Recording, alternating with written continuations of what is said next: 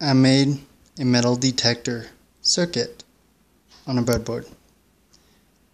I'm going to use a 9-volt battery for the metal.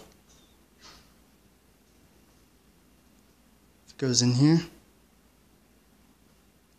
There's the LED. The LED is supposed to light up. It's close enough.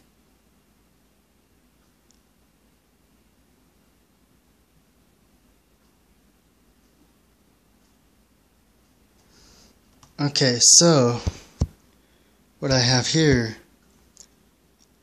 is an oscillation circuit.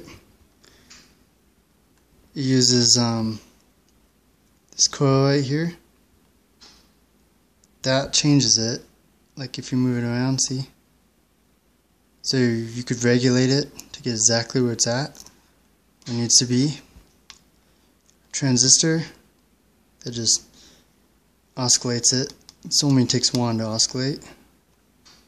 Capacitor, resistors in the base. I use these resistors for in series, which is approximately around 800 ohms total.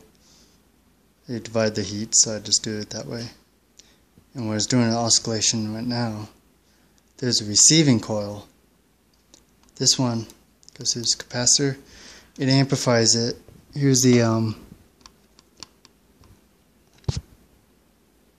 358 right here. 358 has two operational amplifiers inside of it. This one right here, the one further down, I use to amplify it.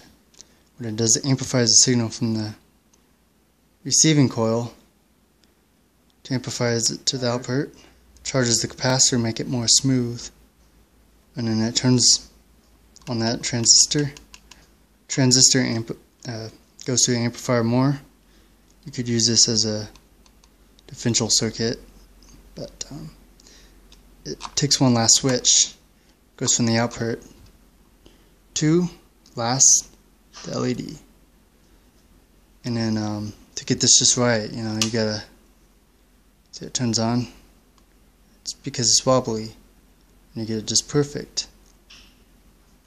I will take a piece of metal, like the battery, and light it up.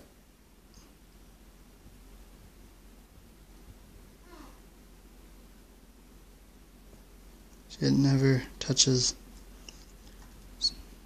So what it does is it feeds from this coil to this coil, communicating, because the frequency is going through this now. And